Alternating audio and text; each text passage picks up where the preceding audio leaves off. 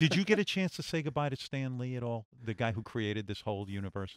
The one of the last times I saw him, we were shooting Civil War, and his cameo that day was he's I think a UPS delivery man, Yeah. That's exactly and he right. had a Yeah. great line. He goes, "I have a package for Tony Stank."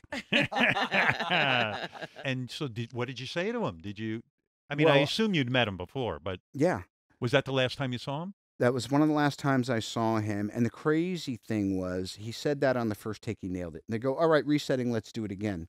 And after that, he started saying, "I have a package for Robert." And I started, oh my God, it's wild. Even the guy who created the character thinks of me in a moment where he's talking about the character and go, "This is so meta.